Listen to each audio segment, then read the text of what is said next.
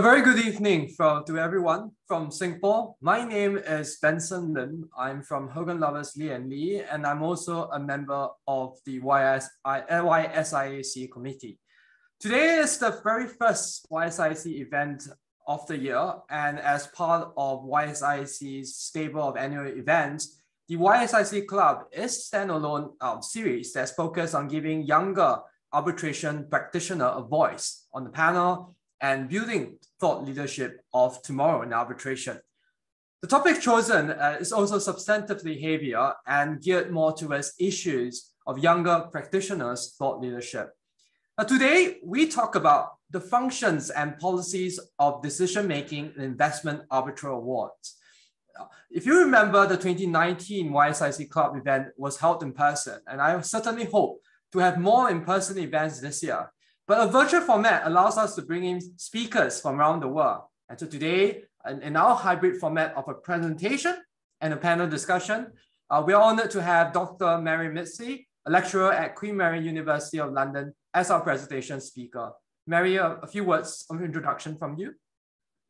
Thank you, Benson, and thank you very much for the invitation. As Benson said, initially we were planning to organize this event in person, but it's again a great pleasure and excitement to see that we managed to organize it online at least. So thank you very much, Benson. Thank you everyone for the invitation and the organization. So just a few words about me. I am Mary from Queen Mary, as I like to say. So I'm a lecturer in commercial law and I specialize in international arbitration. At Queen Mary, I teach investment arbitration, commercial arbitration, and I also have the position of the director for executive education courses. We contribute to the training of industry professionals, delivering training programs for practitioners, government officials, and even courts. My experience with arbitral practice is in both civil and common law systems, and I have worked on international arbitration cases with LCIA, ICC, ICSID, and other arbitral institutions. Thank you, Benson. Thanks, Mary. So together with our presentation speaker, we have panel speakers today, and together we will seek to analyze the ways that arbitral tribunals reason their decisions and the use of precedents, customary law, general principles of law, and policy in the decision-making process. We will also touch upon the issues of legitimacy, predictability, persuasion, and law development as functions of an arbitral tribunal's reasoning in its investment awards. Now, so together with me as part of the panel, Mr. Kevin Nash, Director of Registrar of SIAC, sends his apologies for not being able to attend, but we do have a very much stellar panel. I'll first introduce Ms. Samantha Tan, Senior Associate at Freshfields. Sam, some quick words of introduction. Hi, Benson. Thank you, and thank you for inviting me to be on this panel.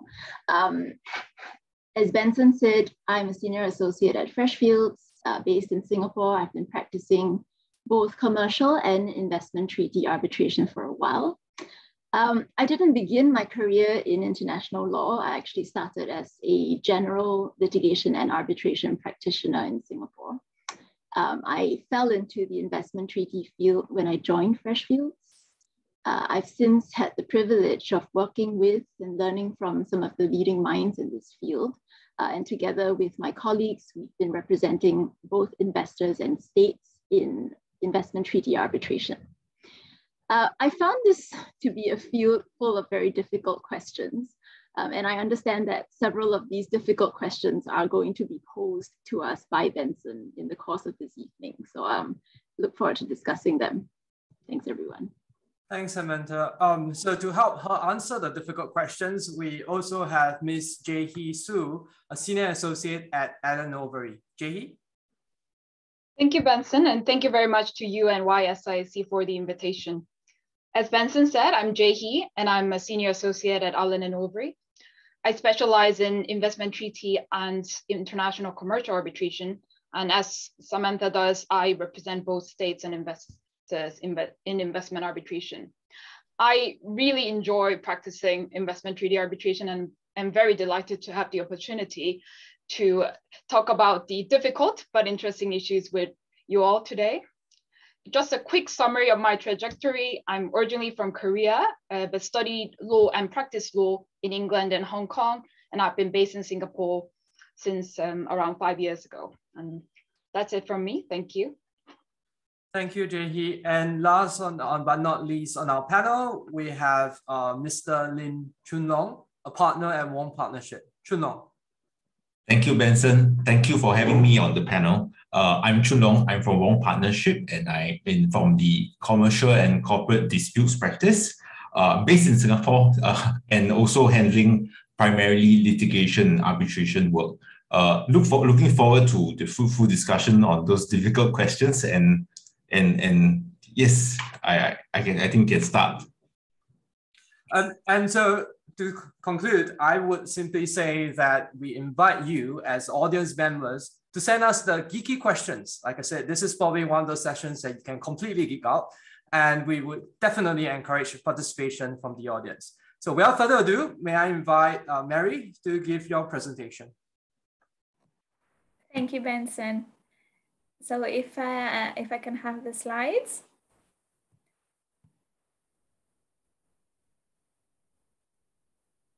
Perfect. Thank you very much. This presentation has its basis on the monograph that I published, the decision-making process of investor-state arbitration tribunals. It was a long trajectory connected with my PhD. And here I will go through some main concepts and ideas and methodologies that I, let's say, came up with based on my research during my PhD. So if we can go to the first slide, please. Thank you. So let me start with a question. What is decision making, and are there different types of decision making, especially in investor-state arbitration? As you may know, for those of you at least who have experience in investor-state arbitration, arbitration is a process of decision making which is effectuated with connection to a specific dispute. It is connected to the ad hoc dispute settlement function of arbitral tribunals. So this is the direct function of arbitral tribunals, which is the resolution of a specific dispute. However, what is important is to identify the issues that are intertwined with such a function. Which are these issues? Such issues may be, for example, the ways national and international legal orders interact in the context of decision making, or the role of policy, of customary international law, but also the role of third parties in the decision-making process of investment arbitration tribunals.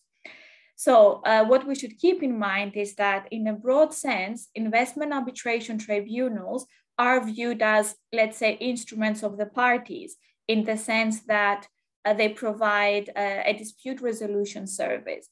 But on the other hand, we should not forget that arbitrators are part of a value-based international community. As such, arbitral decision-making can be explained through various lenses that recognize the complexity of the arbitrator's decision-making. Studies on decision-making in arbitration largely borrow from judicial decision-making. So essentially, the genres that we can find in judicial decision-making can be used to analyze arbitral decision-making. The first genre under which decision-making is studied is the attitudinal or behavioral genre. So this genre postulates that judges, in our case arbitrators, decide not only in light of the facts of the case, but also based on ideological preferences. These studies were first introduced in the US, and they focus on how the personal characteristics of the decision maker can influence the decision-making process. And when I say personal characteristics, I mean elements such as gender, race, education, religion, previous judicial experience, even political ideologies. So under the behavioral genre, we can study the decision-making process based on ideological preferences of arbitrators and how these preferences impact on arbitral outcomes. The second genre under which we can study decision-making is the economic genre. So the economic model views arbitrators or judges as supporting the operation of successful social and economic systems. So the decision-making process under this genre is connected to mostly utilitarian concerns, such as money, income, power, prestige, or even reputation. The third genre of decision-making is the strategic plus institutional genre. Based on this approach, it is suggested that arbitrators are influenced by the choices of other actors, meaning of other arbitrators, or even by institutional settings. So there has been research on how arbitral institutions may actually influence the decision-making of arbitral tribunals. And when I say arbitral institutions, I mostly mean the institutional design, the broader institutional design of international arbitration. There is a fourth genre of arbitral decision-making, which will be actually the focus of this presentation and was actually the focus of my monograph, which is the legal genre. The legal genre focuses on the fact that arbitrators decide based on a reasoned analysis of the law. So essentially the decision-making process is shaped by traditional principles of statutory interpretation. So I will focus on how arbitrators interpret and apply the law based on the legal genre of decision-making. If we could please go to my next slide. Thank you. So let me start the analysis of the legal genre with a definition of legal reasoning. So what is legal reasoning? It's a concept that has been mentioned a lot, especially with regards to the legitimacy of the investment arbitration framework, which is the amount of reasoning that investment arbitration awards should include. But I want to make a step backwards and first try to define reasoning. So reasoning has been defined as the combination of intellectual tasks, which include the interpretation and selection of relevant facts, the identification of applicable legal rules, and essentially consideration of equities or other broader policies. Equities, as you know, is mostly a common law concept, or other broader policies. So the intermediation of laws, facts, and policies to reach an outcome can be all contained in an award's reasoning. Can we go to my next slide, please? With regard specifically to investment arbitration, what does the requirement to provide reasons entail in investment arbitration? The ICSID Convention, as well as the ICSID Arbitration Rules, do clearly refer to the reasoning of an award and the subsequent annulment of the award due to failure to state reasons. Specifically, Article 48.3 of the Convention states that the award should deal with every question submitted to the tribunal and state the reasons upon which it is based. As we said, failure to state the reasons on which the award is based constitutes a ground for annulment. As you can see, the requirement to provide reasons is clearly stated. However, there is no clarity and precision as to the specific components of this requirement. So there are specific questions that arise due to this gap. Should the tribunals address in their reasoning all the arguments, pieces of evidence, and authorities in the record? This is not an easy question, and there is no clear-cut reply. From a quantity perspective, when it comes to the issue of whether the tribunals should address all the arguments of the parties, the Enron ad hoc committee observed that, and I quote, "A tribunal has a duty to deal with each of the questions submitted to it, but is not required to comment on all arguments of the parties in relation to each of those questions." So based on this way of thinking, the decision of the tribunal cannot be annulled on the basis that the tribunal could have provided a more detailed evaluation of the facts or the legal issue or the legal issues raised by the parties. Let's continue with the second question. Can the arbitrator base the award's reasoning on elements the parties did not refer to, such as authorities deriving from case law? Again, a complicated question. There are some answers from arbitral tribunals. For example, the tribunal in the Glamis case makes reference to such a scenario, stating that in terms of its case-specific mandate, a tribunal should decide the matter before it on the basis of the authorities submitted to it, and to the degree that the parties to the dispute do not raise an authority to the attention, do not raise what the tribunal regards to be a particularly relevant authority, the tribunal should bring such authority to the attention of the parties and provide them with the opportunity to comment. So based on the Glamis tribunal, the tribunal can bring an authority to the attention of the parties and should give the parties the opportunity to comment on that case. Can we continue with my next slide, please? Thank you. So which are the functions of reasoning? Until now, we saw that the reasoning requirement is there, it exists. Arbitral awards should be reasoned, but the exact content of reasoning or the exact extent of reasoning depends on how each arbitral tribunal views this reasoning requirement. Which are the functions of reasoning? In investment arbitration, the functions of reasoning are very closely connected to the specific features of investor-state arbitration, such as public policy interests. We have a state involved in the dispute, and also the need to provide a legitimate private decision-making process. The first function of reasoning is acceptability. The reasoning of an award plays a very important role in externalizing the decision-making process followed.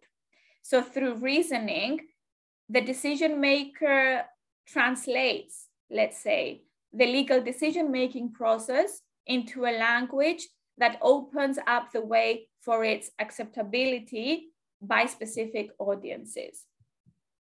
And I will come back to the issue of specific audiences further down. So in general terms, acceptability can be achieved by understanding. And we all know that understanding in its turn can be achieved through arguing, through asking for explanations, going back and forth. Ultimately, everything that helps you understand an argument. But an arbitral award, as you can understand, does not give you the possibility to engage into a discussion. Therefore, in investment arbitration, the arbitral award's acceptability depends on the level of its persuasion. Has the arbitral tribunal, with its reasoning, persuaded the audience that this is a justified decision? So as we can see here, persuasion is strongly connected to acceptability when it comes to investment arbitration and the reasoning of an investment arbitration award. So which is the audience that has to be persuaded, that will be persuaded or will not be persuaded? In investment arbitration, there are two types of audiences, the internal audience and the external audience. As you can easily understand, when we talk about the internal audience, we talk about the actual parties, the parties to the specific dispute. The reasoning of an award primarily has the function of explaining to parties of the specific dispute why they have won or lost. So which is the external audience? Reasoning, especially of investment arbitration awards, may affect external recipients. And when I say affect, I use this word in broader terms. When I say external recipients, on the other hand, I mean everyone who will read the award once it is published. So this audience may include decision makers of future disputes, arbitrators that want to be guided by the award, future parties that may use the award in order to understand how a specific arbitrator decides, and even NGOs, social and other legal audiences that may use these awards in order to, let's say, submit amicus curiae submissions for other cases. Can we go forward to my next slide? Thank you. So the second function of reasoning after acceptability, which is also connected to acceptability, is legitimacy. Why do we need legitimacy in investment arbitration? Why is it not a given that investment arbitration promotes a legitimizing function and is a legitimate decision-making process? The concerns that have come up to date is that in the investment arbitration field, there is the image of a decentralized and non-hierarchical dispute resolution framework, that it's a private structure of dispute resolution that does not really have the safeguards of a state judicial system. And this has led to legitimacy concerns from both external and internal audiences. So what is the function of an awards reasoning? Does the awards reasoning have a legitimizing function? Going a bit more into the nature of an international adjudicatives body legitimacy, this legitimacy depends on the perceived justification of its authority. And how does an arbitral decision-making process justify its authority? Such justificatory factors may include, for example, perceptions of fairness and impartiality, democratic norms, transparency, but also consistent interpretation and application of the norms. So consistency in interpreting and applying the norms constitutes a legitimizing function of the dispute resolution process.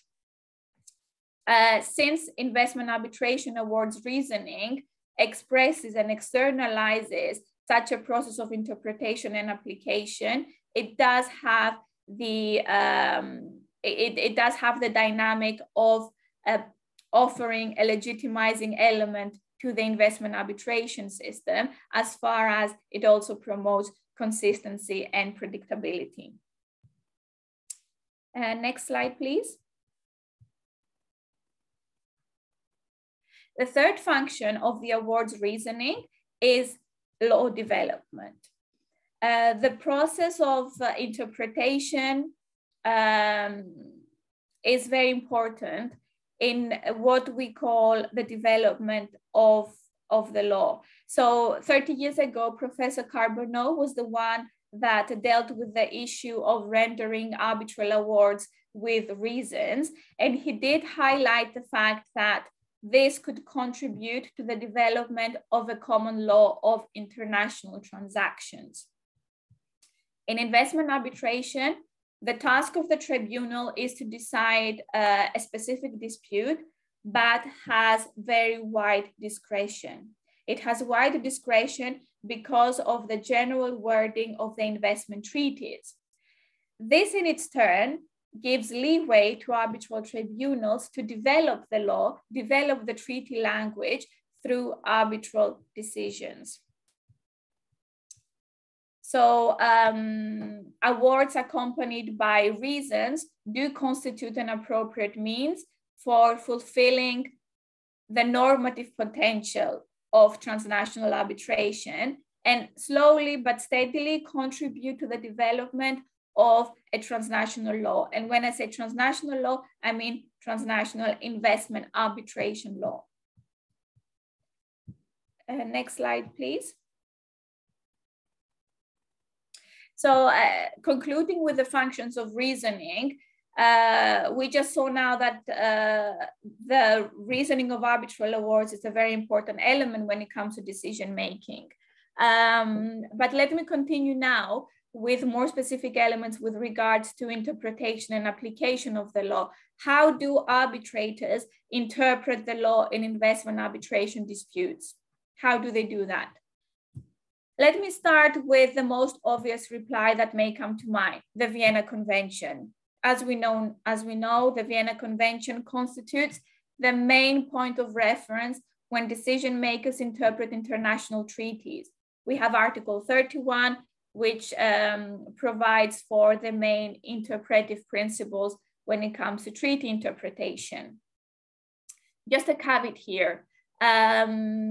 In practice, arbitral tribunals, of course, do recognize the importance of the Vienna Convention, but the process described in the Vienna Convention is not always followed step by step. There is also another view based on which Article 31 should be viewed as one integrated rule rather than a number of rules to be applied in sequence. So now I come to my next question, which is, why do arbitrators use the Vienna Convention interpretive principles to interpret investment treaties? The Vienna Convention interpretive principles is the traditional public international law treaty for interpreting international treaties. So it is a source of guidance for arbitral tribunals. It does build their credibility when exercising their decision-making function.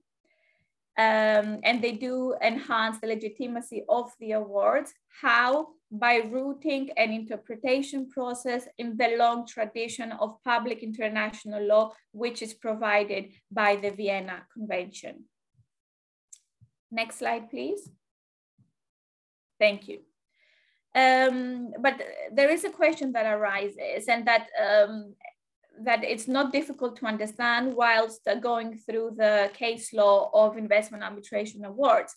And the question is the Vienna Convention interpretive law principles, are they effective? Are they enough to respond to the interpretive needs of investment arbitration awards?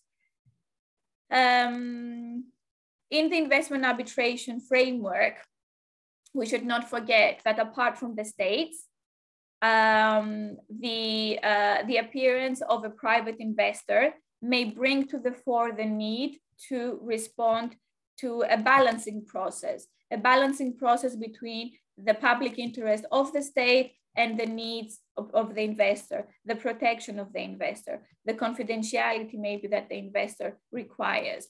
So the Vienna Convention-based arguments are very useful to interpret treaties. But what happens when other interpretive tasks may arise? For example, the need to interpret precedents, the need to refer to precedent, the need to use customary international law, the need to interpret general principles of law, the need to take into consideration policies, all these issues that may arise in the investment arbitration framework.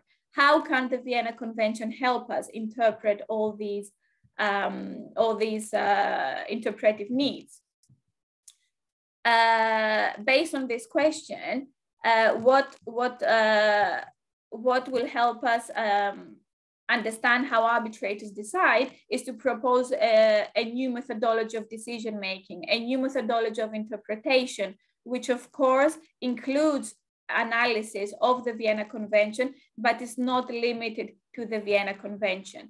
And this is the content of the dialogical network approach, the transnational dialogue approach, which is that arbitrators do not restrict themselves to themselves to the Vienna Convention, but they use general principles of law, policies, customary international law, and precedent in order to meet the interpretive needs that arise in practice. My next slide, please. Thank you. So I mentioned that arbitrators, apart from the Vienna Convention, refer to precedent, use and make references to other arbitral awards in order to fill in the gaps of the Vienna Convention and in order to acquire guidance in how to interpret concepts such as who is an investor, what is an investment, how do we accord fair and equitable treatment, how do we ensure that there is no discrimination. So through their citations practices, we can see that arbitral tribunals have formed dialogues with various international judicial bodies and not only with other arbitral tribunals. In essence, apart from citing the case law of investment arbitration tribunals, they also cite the case law of the European Court of Human Rights, for example. To give you an illustration, the Mondev Tribunal examined the jurisprudence of the European Court of Human Rights when interpreting the minimum standard of treatment and whether the right to a court is connected to the minimum standard of treatment. So the Mondev Tribunal mentioned that it referred to the ECHR jurisprudence in order to acquire guidance by analogy. So precedent is the first trace of dialogue between arbitral tribunals, but also between arbitral tribunals and international and even national legal orders. When I say national legal orders, an example that may come to mind is legitimate expectations. Legitimate expectations used now in the context of expropriation in investment arbitration was imported from domestic law systems, which was a concept created in the constitutional sphere of domestic law systems and was imported into investment arbitration. If we can continue with my next slide, please. Customary international law is the second part of, actually the third part of the interpretation process of investment arbitration tribunals. Let's not forget that investment arbitration evolved from its customary law origins in order to regulate foreign investments and balance the interest of the rights of the investor and the state. Certain investment treaties make direct reference to the customary international law standards of protection. For example, the US-Rwanda BIT, specifically Article 5, links the minimum standard of treatment, including fair and equitable treatment, with the customary international law minimum standard of treatment of aliens. However, what should be kept in mind is that practice of international tribunals reveals that even though treaties make reference to the customary international law standard, tribunals tend to proceed to an evolutionary interpretation of customary international law. So they may take the customary international law standard a step further and adapt it to the investment arbitration framework. An example is the Pope and Talbot Award. Even though there was an interpretational note from the NAFTA Trade Commission, the Pope and Talbot Award on damages went a step further and did not exactly connect the fair and equitable treatment with the customary international law standard, but mentioned that even that customary international law standard evolves through state practice, and its interpretation should depend on how it evolved through state practice and not on the fact that it's stable through time. So even though arbitral tribunals make reference to customary international law, they do proceed to an evolutionary interpretation of this standard, essentially how this standard evolved through practice. Next slide, please. Another element of decision-making is the use of general principles of law. Arbitral tribunals do resort to general principles of law, essentially in order to fill in the gaps of the treaties and as a way to aid in the interpretation of the vague protection guarantees. An example of such principles include pacta sunt servanda, unjust enrichment, res judicata. In investment arbitration, a stark illustration of general principle of law, which has been used, but also has acquired a specialized content in investment arbitration, is the principle of good faith. The principle of good faith has been used extensively in investment arbitration, prescribing that it is prohibited to exercise a right in a way that could cause malicious damage to someone else.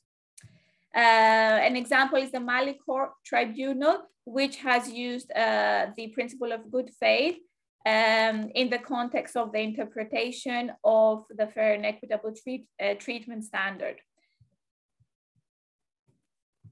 So in this respect, although general principles of law traditionally arise out of the comparative analysis of domestic laws, when it comes to this arbitral decision-making, arbitral tribunals tend to use the general principles of laws and adapt them to the specific interpretational needs of investment arbitration.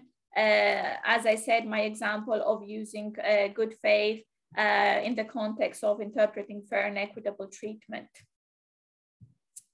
And next slide, please. Thank you.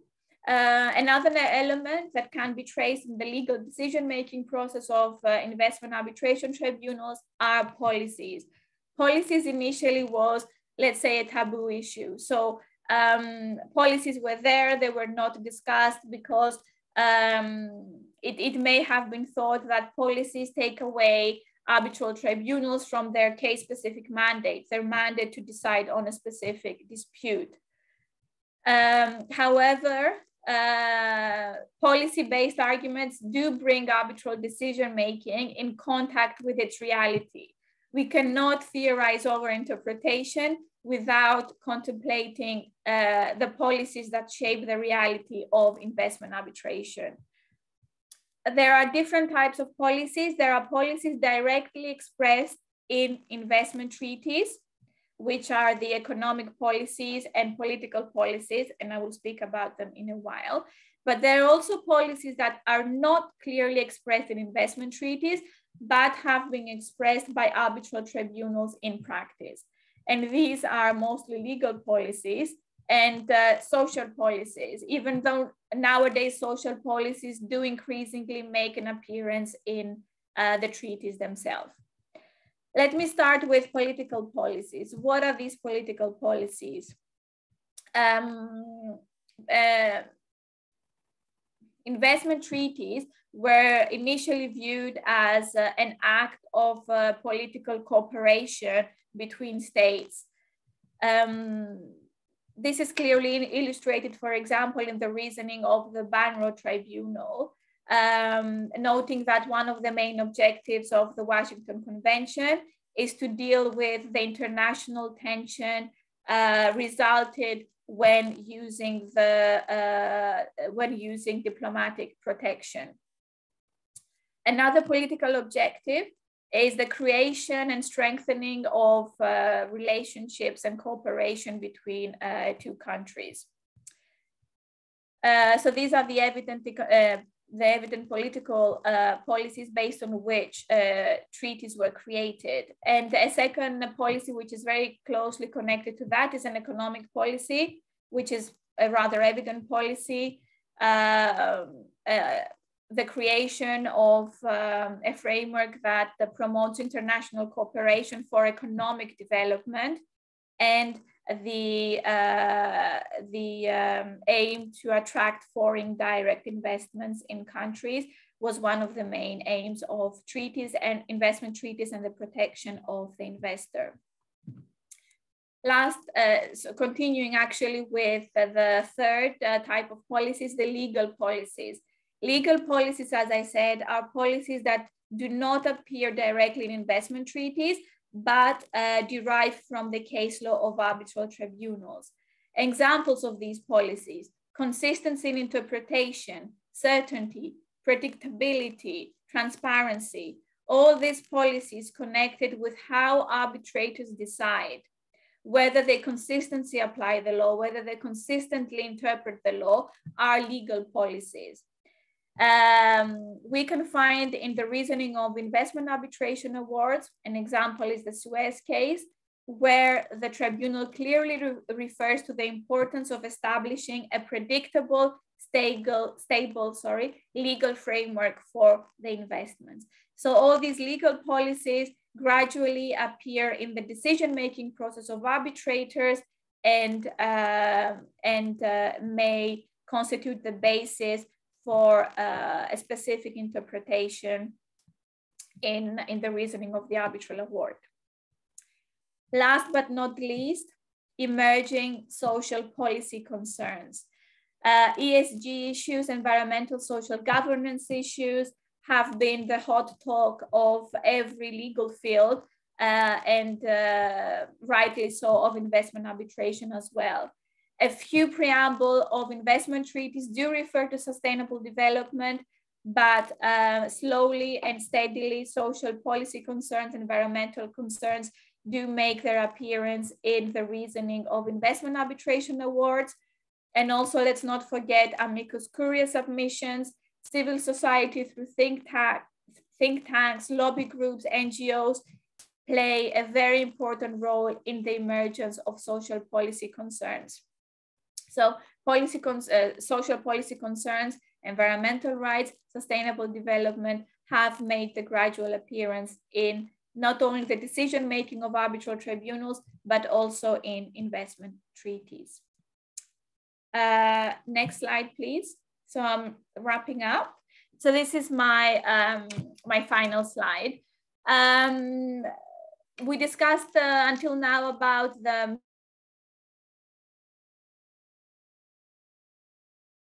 law development, acceptability. We continued with how arbitral tribunals decide, which is the which are the interpretation arguments that they use. How do they interpret an award? And based on all this research on how arbitral tribunals decide, it is interesting that arbitral tribunals have gradually developed a transnational decision-making process. What does that mean? So the transnational characteristics of investment arbitration constitute in the fact that investment arbitration is a framework that where not only private parties interact with states, but also, as we said, NGOs, international organizations, public interests, private interests, and also investment arbitration lies at the intersection of many fields of public international law, of private law. So all these fields interact in the investment arbitration framework. So the first characteristic of this transnational process is that it's non-traditional. As we said, investment arbitrators do use the traditional interpretation path of the Vienna Convention, but they go a step further in using precedent, policies, and other means in order to fill the conventional gaps. Another characteristic of transnational decision-making, it's non-statist. We have seen until now that the state is not the only actor in investment arbitration. The private investor is an actor. International arbitral institutions are actors. Arbitral is an actor. NGOs are actors. So the non-state characteristic of investment arbitration has revealed that the state is not the main actor of the field. Continuing with the third characteristic, normative decision-making. We noticed that the reasoning of investment arbitration awards can help develop the context of vague protection guarantees, and through consistent application, they do have a normative function in the investment arbitration scene. Finally, decision-making in investment arbitration is a dynamic process. It's formed and transformed through the practice of arbitral tribunals and the dialogue between investment arbitration tribunals, but also amongst them and national and international legal orders, shows again that transnational decision-making in arbitration is a dynamic process. So to conclude, the gradual development of a transnational decision-making process has created the broader picture of a dispute resolution process, progressively acquiring its own special place in the legal systems. And it has developed based on its own specificities, but it still creates communication channels with international and national legal orders. Thank you.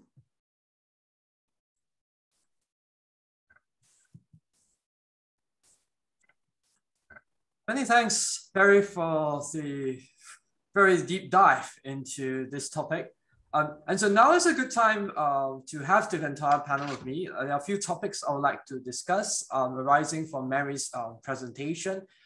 But I would like also to invite our guests to feel free to use the Q&A box to type in your questions and incorporate them.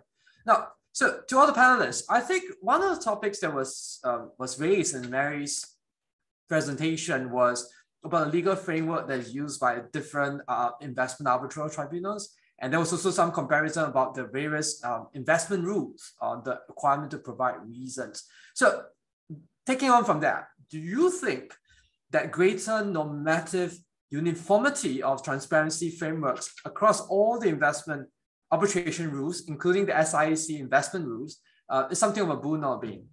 Anyone from the panel? Yeah, hi, Benson. I'm happy to jump in.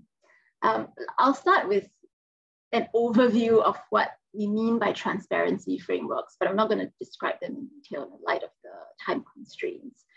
In general, if you look at the arbitration rules governing investment treaty arbitration, all of them require arbitrators to give reasons for their awards unless the parties agree that reasoning is not required. Then there is also generally provision in all of these rules that requires some form of publication of excerpts of decisions. So for the award, for example, one of the things we discussed is that it's important for arbitrators' decisions to be consistent. And it's for that reason, I think, that many of these rules require publication of at least redacted excerpts of decisions. Now, there's a sliding scale, and I think this is what Benson is getting at when he talks about greater uniformity. There's a sliding scale of the degree of transparency required by each of the rules. On the most extreme end, most publication, most transparency, we have the Arbitral rules. And then the SIAC investment rules and the old exit or the existing exit rules are kind of around the same. They require party consent for the publication of awards in full, as well as any other documents from the arbitration. Now, ICSID has now proposed some amendments to boost its transparency somewhat closer up to the Arbitral rule, where there's almost default publication of full awards. There's a period where parties will be deemed to have consented to the publication. So I hope that gives everyone a big overview of the transparency frameworks we're talking about. And to answer the question, is a greater uniformity of these frameworks something of a boon or a bane? Is it good or bad? I think as a matter of principle and at some level of abstraction, greater uniformity is favorable in theory. Having the same level of detail available for all the awards that are published, regardless of the institution that administers the arbitration, would be favorable for developing a consistent jurisprudence, so you can compare and contrast. The caveat is, as counsel representing clients on both investor and state sides, I have to put myself in the client's shoes and consider their particular concerns, as well as the particular treaties or instruments with which we are concerned. So there tends in reality, I think, to be a bit of a mismatch between the theory of what's most favorable for ensuring the development of the investment treaty jurisprudence and the peculiar sensitivities that must arise in the real world situation where a state is considering how much information from an arbitration has to be published. If I may give some views on this issue, I do agree with Samantha that the increasing uniformity in the transparency framework is generally a favorable development. And before I go to that, if I may just put it in these terms, I think the increasing uniformity also represents there's increasing consensus on the balance between, on the one hand, we have confidentiality and privacy, which are important qualities traditionally associated with arbitrations. And on the other hand, we need to have transparency because ultimately when we talk about investor-state arbitrations, we are looking at public interest and that decision could affect millions. So I think that's the context that we are looking at. And I think one particular reason why I think it's an advantage for increasing uniformity is because when we see that tribunals are called upon to actually implement or deal with transparency-related issues, the fact that there is some uniformity also allows them to draw from the experience and decisions of other tribunals when they deal with similar issues. For example, we have questions on whether a non-party has sufficient interest to participate in the proceedings. And these are some common things that we see in the rules these days when we look at the insutra rules, as well as the proposed amendments to the exit rules. So when we, and I think the uniformity, increasing uniformity would definitely improve that aspect, help decision-making in that respect. So that's my view on the issue.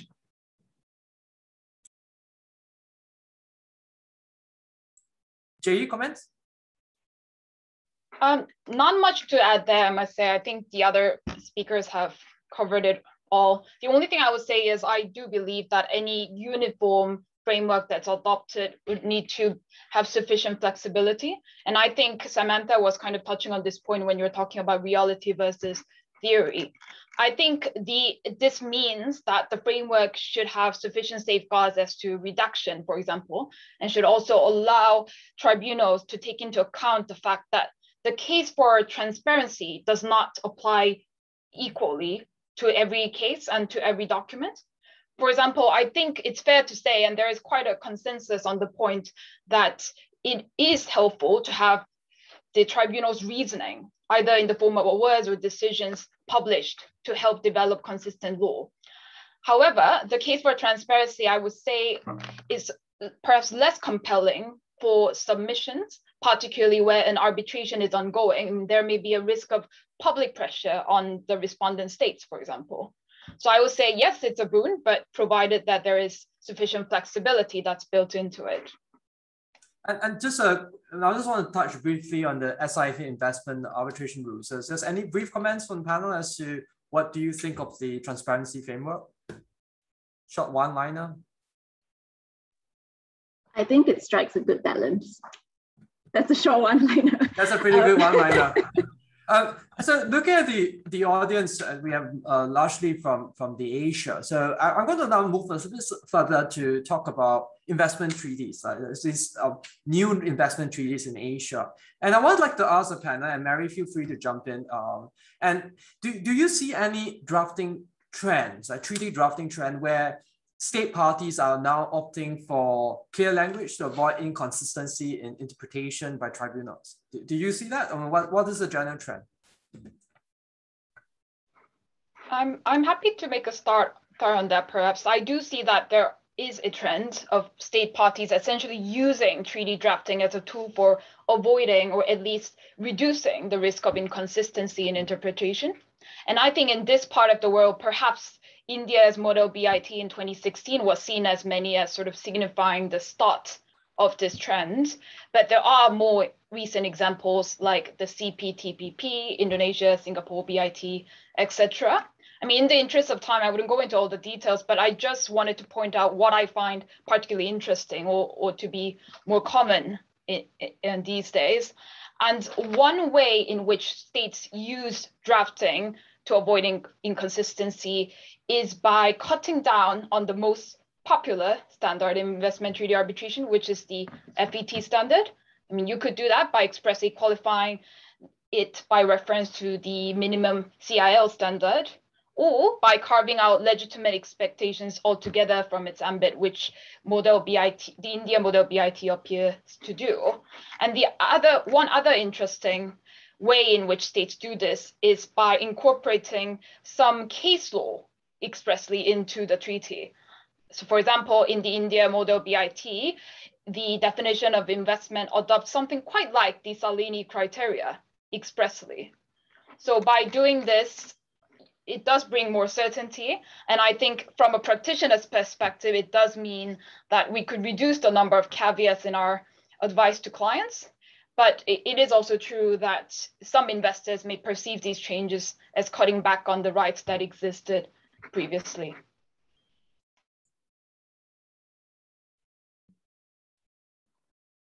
I think the interesting thing, if I may jump in, the interesting thing is that a lot of this increased clarity of language, including the citation of case law, evolved because the original unclear broad drafting was tested in decisions and decided one way or another with some reasoning, and that it was that reasoning that was adopted to clarify the newer treaties. So it's a little bit circular in a sense. I think in Asian state parties trying to create more certainty and have more control over the interpretation of their treaties. But at the same time, getting to that increased certainty kind of depends on the language being tested and interpreted by tribunals. I just want to add one other point. There's another way I think we think about it. States could have more control over consistency. And Mary mentioned this when she talked about the Pope and Talbot decision. You have the US, Mexico, and Canada Joint Commission approach, where they issue interpretive notes from time to time that set out principles for the interpretation of the trilateral treaty. And these interpretive notes are binding. So that's another way that Asian states have not adopted yet, but maybe in the future might be an option. I just want to add that I agree with that, Sam. And I think, in fact, the CPTPP has something similar, maybe not quite identical, but essentially a commission of states that can issue binding decisions on interpretation. So maybe that is adding to the trend here as well. That's a good point, yeah. Anything to that?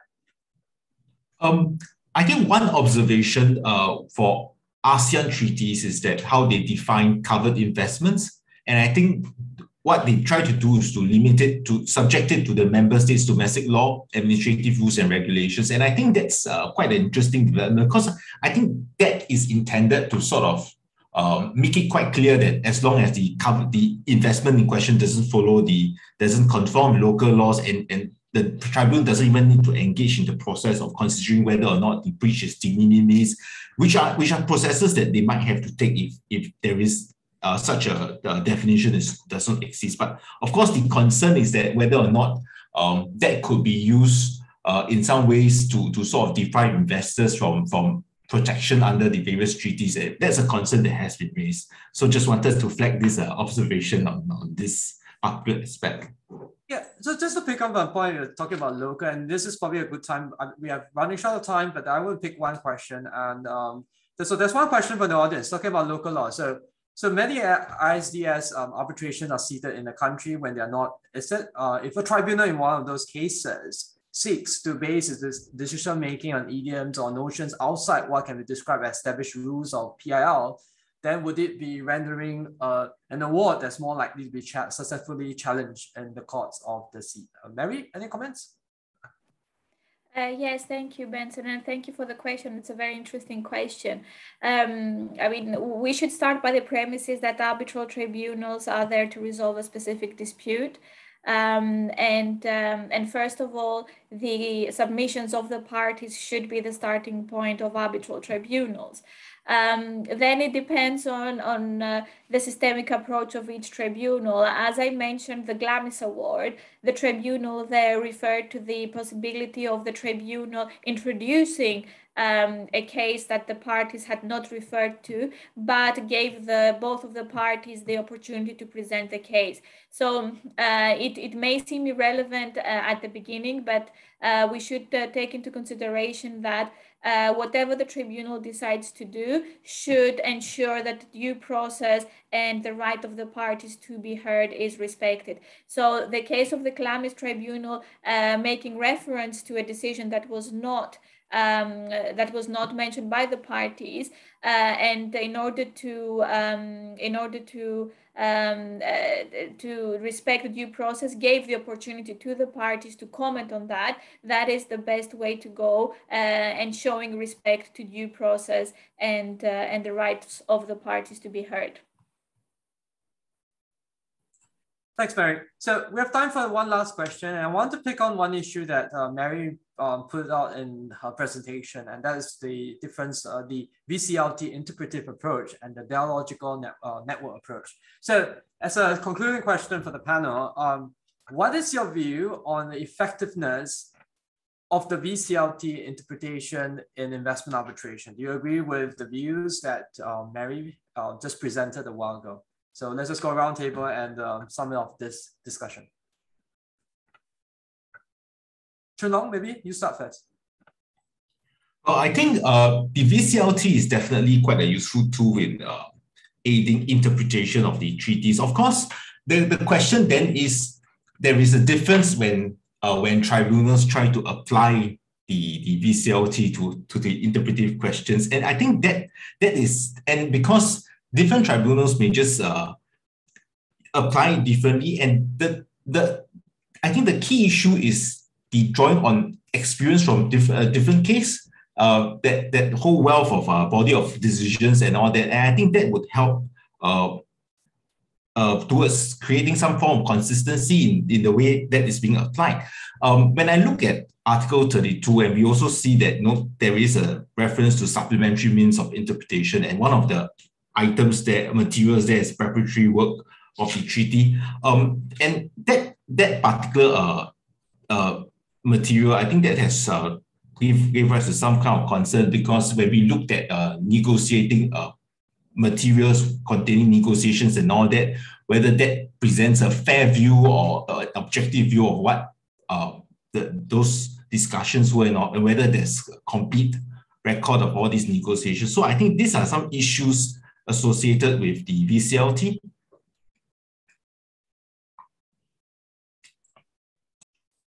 I have a few comments on that. Picking up on the preparatory work point that Chun-Long mentioned, one difficulty sometimes faced is that the travaux of treaties of some states are actually not public. They are confidential, they are official secrets.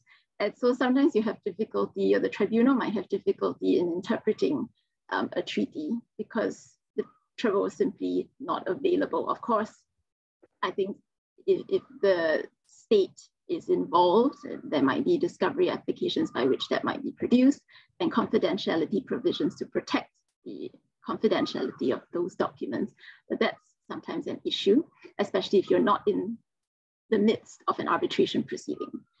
The other thing that I would add on the VCLT is a threshold point first. I don't know if any of you have read Mary's book, but she did something really interesting and I think valuable. She interviewed some arbitrators, and she has quotes or descriptions of what those arbitrators said, appropriately anonymized, of course. And one arbitrator said, the Vienna Convention is a set of principles rather than tools.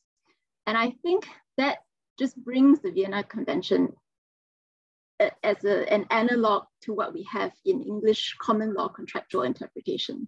The principles set out in investors' compensation scheme, for example, are also principles and not rules.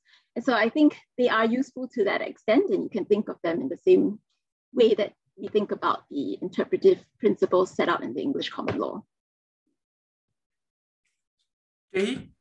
Yes, I don't have too much to add to there, but I would say that in the field that's controversial as investment arbitration, where a consensus on any point is difficult to find, it is still helpful to, and I think we all agree, to have VCLT, because it does represent a common ground.